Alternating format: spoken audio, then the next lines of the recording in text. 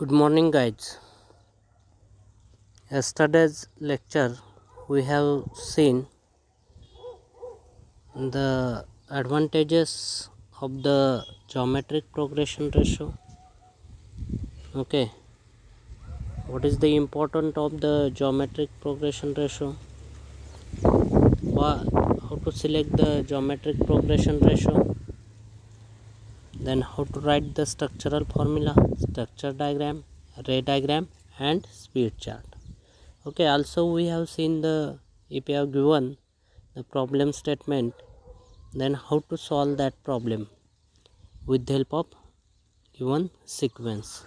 First you have to find out the structural formula, then structure diagram, then ray diagram, then speed diagram, it is also called as a speed chart, and gearing diagram. How to draw each and every diagram with the help of given data. Yesterday's lecture we have seen.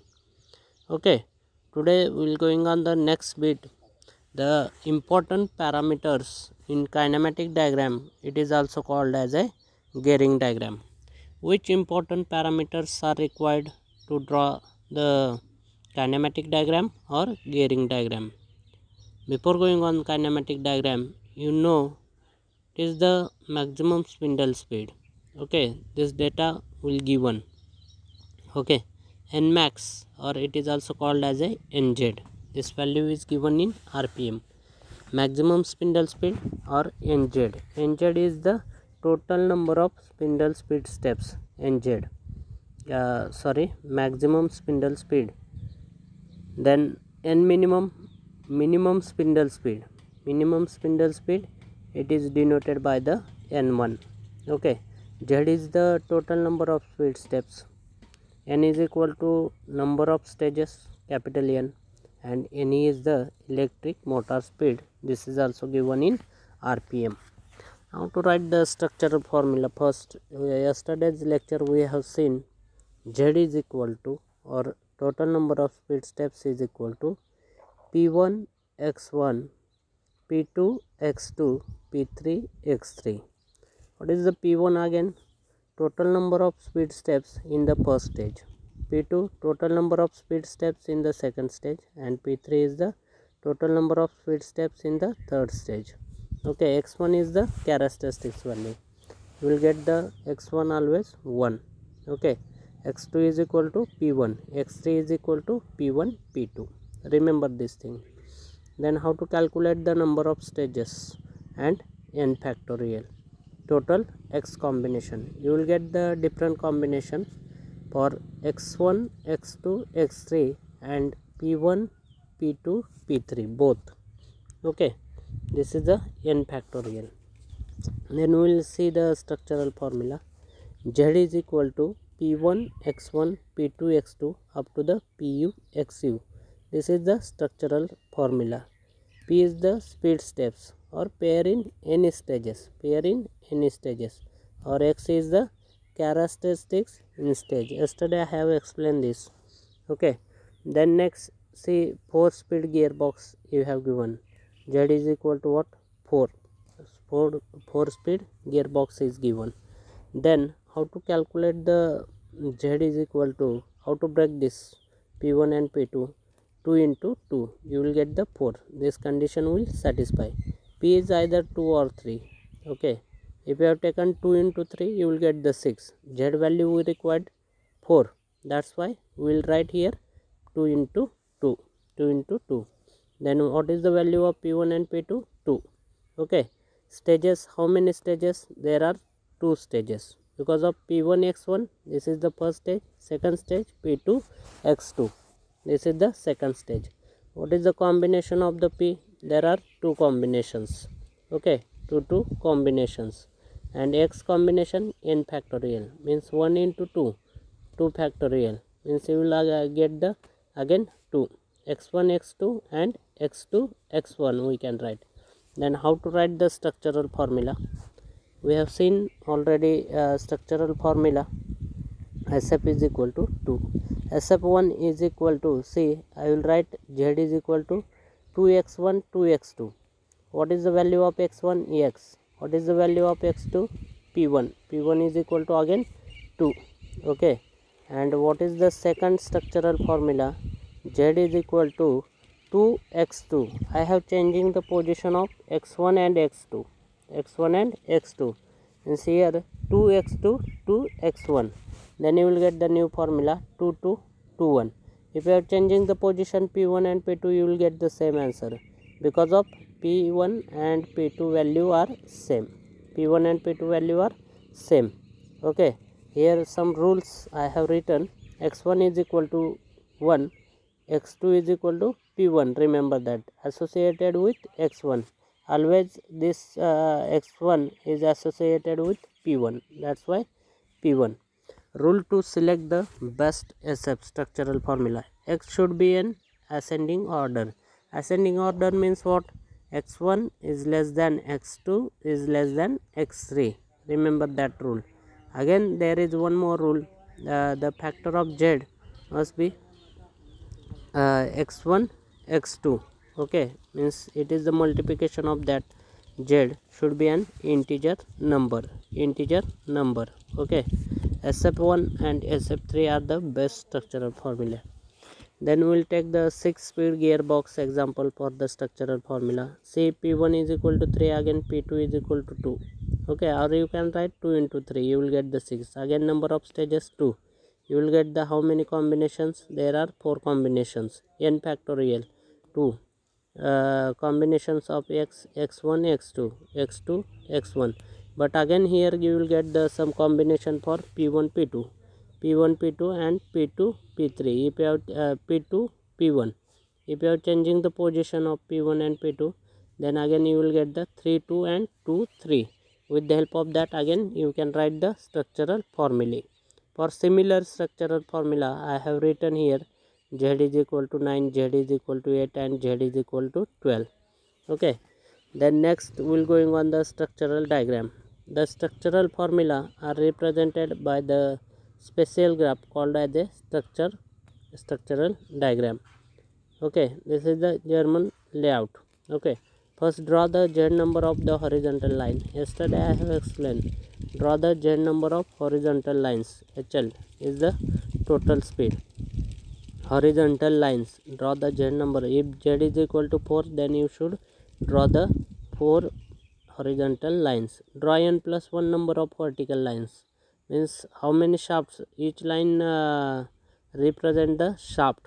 Okay, n plus 1 number of stages. If you have given 2 stages, then draw the 3 vertical line, and each vertical line represent the shaft.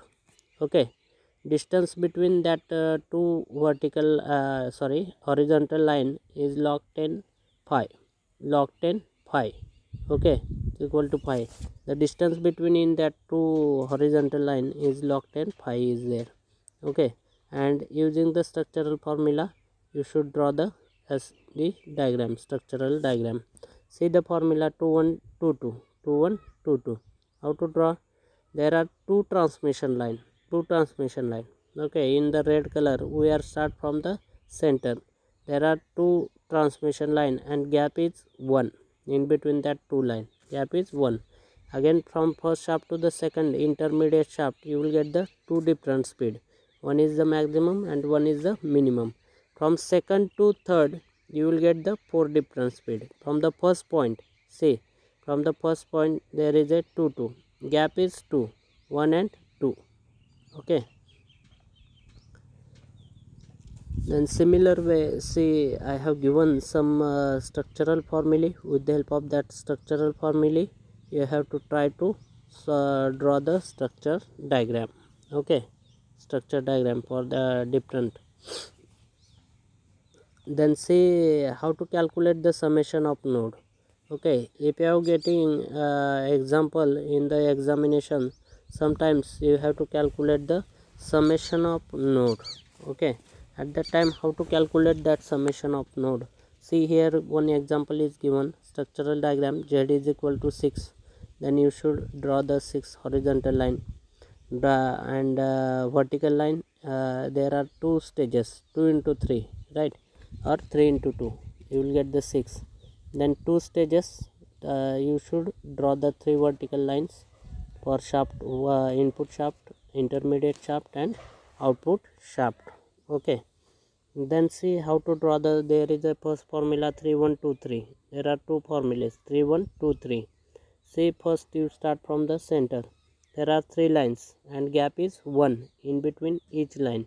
Okay, from the center to upward direction, left to right side and left to right side in downward direction. Both from the shaft 1 to shaft 2 there is a gap 1 in between that red line. Okay, in the first stage, and second stage 2 3 is there. There is a 2 lines, only 2 lines, and gap is 3 in between that 3 lines, 2 lines. Okay, then check 6 5 4 3. In between that gap is 3. I have shown in blue line. Okay, this line, transmission line, should be touched at the end 1 and 6. Then your formula is correct, otherwise your formula is wrong. Okay, then we want to find out the best solution. See how to calculate that best solution with the help of node number. Okay, this both condition are satisfied. Check that x1 x is in ascending order, means x1 is less than x2, 1 is less than 3. In bracket I have written p1 x1, right? P1 x1 means what? P1 is 3 and x1 is 1. P2 x2. Okay, P2 is 2 and x2 is equal to 3, right? Then check that 1 is less than 3. This condition is satisfied. Again second condition, 1 is less than 2. 1 is less than 2. This condition also satisfy. 1 is less than 2. Okay, then how to use the node method? See, first I have mark the circle, okay, on the first shaft. Okay, see that circle, where is this circle? Okay, then second shaft again, where is this circle? And third shaft, where is this circle? The summation of this 3, you will get the 7. See, here is a 1 is there, 1 plus 2.5, 3.5, 3.5 plus on the first shaft again 3.5. You will get the summation of node for the first figure is 7, and for the second figure this summation of node you will get the 7.5. How to get this? Again 1, then on the second shaft, see, for the second shaft we have the 3 value, 1 plus 3 4, 4 plus 3.5, you will get the 7.5. Maximum node addition is 7.5. P of stage 1 should be less. Okay, then you should choose the optimum one. Optimum, which is the optimum one? This is the 2 1 3 2 3 1 2 1 3 2. Okay, summation of maximum node addition. Okay, then again similar way, choose I have given some example. Z is equal to 8 is there, Z is equal to 8 is there. Okay,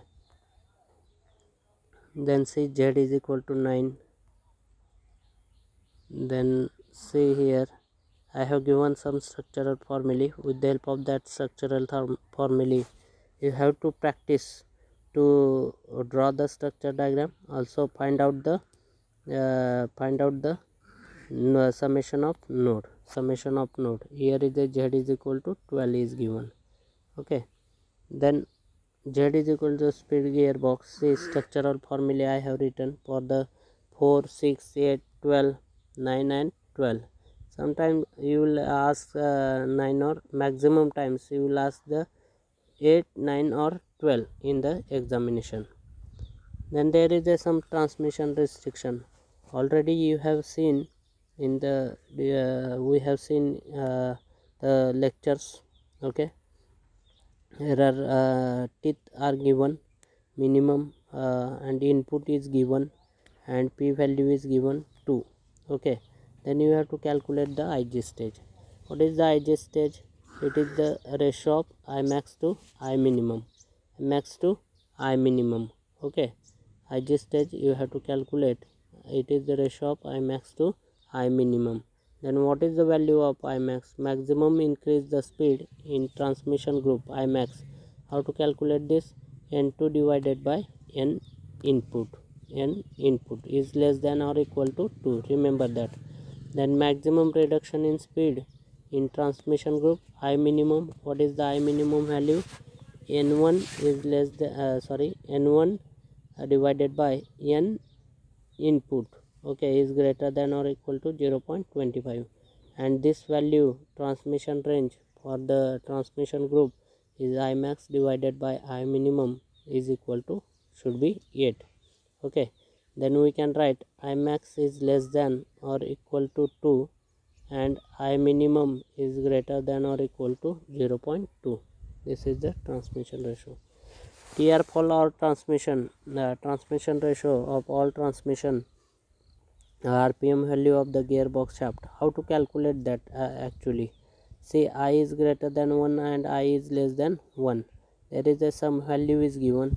I is equal to 1, no speed change, because of there is a constant value you will get, but left to when you travel left to right side in upward direction, check that the value I is greater than 1, the speed is increases. Okay, we are going upward direction, and when you going the downward direction, then you will get the I is less than 1, means speed is reduction, you will get the speed reduction. In vertical line n plus 2 and horizontal line is equal to z. Okay, nz is greater than nem and hl is equal to z plus 1, nz is less than nem. Okay, remember that in ray diagram, speed diagram or gearing diagram, this is important thing. A ray diagram means what? Ray diagram is a representation of the structural formula. It provides information such as speed in each stage. Each stage you will get the information with the help of that structural formula. Okay, the transmission ratio in each stage, the total number of speed and its value. Yesterday we have seen the ray diagram. I have explained what is the difference between the structural diagram, ray diagram and speed diagram. Okay, drawing a ray chart. How to draw this? Vertical line, again check that n plus 2 is there. Vertical lines n plus 2. The structure diagram n plus 1 is there. Horizontal lines hl is equal to z and hl is equal to sometimes z plus 1. In that condition, which condition? Z is greater than nem and nz is less than nem. Then you should draw the hl is equal to z plus 1. Okay, sometimes the motor speed is given maximum than total number of speed steps. At that time you have to calculate the draw the again above one more line, that z is equal to horizontal line is equal to z plus 1. Ray depicting transmission between the last shaft and preceding shaft. The ray are drawn the lowest RPM in the shaft. See, ray diagram, z is equal to 4 speed gearbox. Okay, structural formula 2122. Okay, there is a stages n is equal to 2. Then we know the how to draw the structure diagram.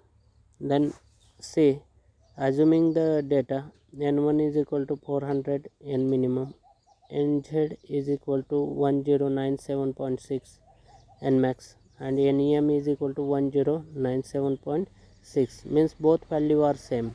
Okay, nz value and nem electric motor speed, both value are same. Then see the spindle speed, we have calculated the difference spindle speed 400 to n4 1097.6. you can write here n1, n2, n3, n4. Okay, for this you have to calculate draw the ray diagram. Here we are drawn n plus 2, means 4 lines, n plus 2 vertical. Check that 1 2 3 4 is there vertical lines. Horizontal lines z is equal to 4 again, because speed are same, nem speed are same, that's why we are no need to draw extra horizontal line, and nem is equal to nz. Okay, in the ray diagram and speed diagram. Then see again in the ray diagram, you should draw the kinematic diagram with the help of ray diagram. How to draw the kinematic diagram? Yesterday we have seen that. Okay, z is equal to 6. Again see that how to use the condition NEM is greater than NZ. Again same, N1 is equal to 160, N minimum, NZ is equal to 1000, N max, NEM is equal to 1440. Okay, Rn we can calculate. This is the Rn is a range ratio. Phi is equal to Rn raised to 1 divided by z minus 1. With the help of that you can calculate the phi value. Then with the help of that you can calculate the different spindle speed N1 to N5 up to the N6. Okay, N plus Z is equal to 6. Then up to the you can calculate the N6. Okay, vertical lines again N plus 2, 4 lines. Horizontal lines Z plus 1 is equal to 7. Because NEM N6 is equal to 1000. We have the NZ is equal to again 1000, N max value 1000. But electric motor speed is given 1440. That's why we require the one more horizontal line, extra horizontal lines. You can check here how many horizontal lines we have. The N6 6 horizontal line plus one line we want to the show for the electric motor speed. Means this NEM value is a 1440. If this value is less than 1000, then there is a no need to draw extra horizontal line. If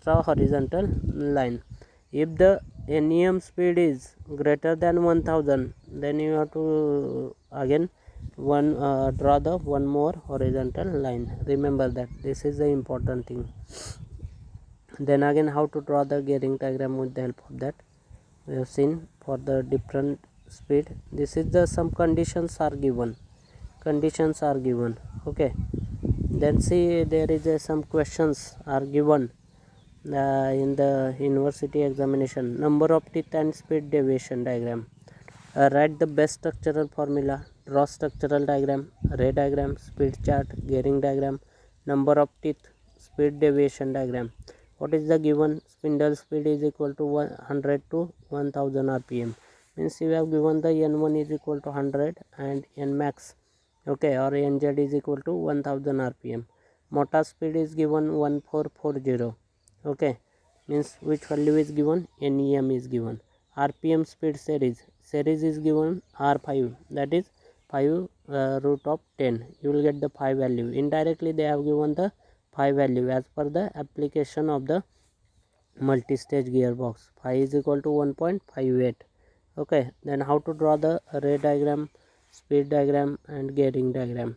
See, speed is N1, N2, N3, N4, N5, N6. Okay, that speed we can calculate 100. Then we will round up that figure. Okay, that figure we will round up. Okay, we will take the next digit or before digit. 395, 400, 620. We have calculated N1, N2, N3 up to the N6.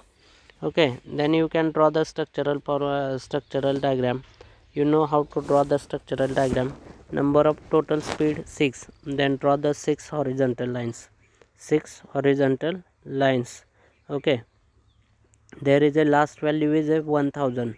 When you drawing the ray diagram, then check that this 1400 is greater than 1000. That's why we require the again one more horizontal lines. That's why how many horizontal lines are required? 7. 6 plus 1, 7 horizontal lines are required. Then you can write here the spindle speed 100, 160, 250, 400, 630, 1000 and 1440. Okay, show there that where is the electric motor speed. Okay, also when you draw the ray diagram, then you should add the one more shaft for the electric motor. Okay, motor shaft. Draw the one more vertical line. There are 3 shafts: input, intermediate and output shaft plus motor shaft. Okay, and then with the help of that you can draw the gearing diagram. Okay, with the help of that you can draw the gearing diagram. Today we'll stop here. Next lecture we'll see the one details numerical how to solve with the help of given data. Thank you.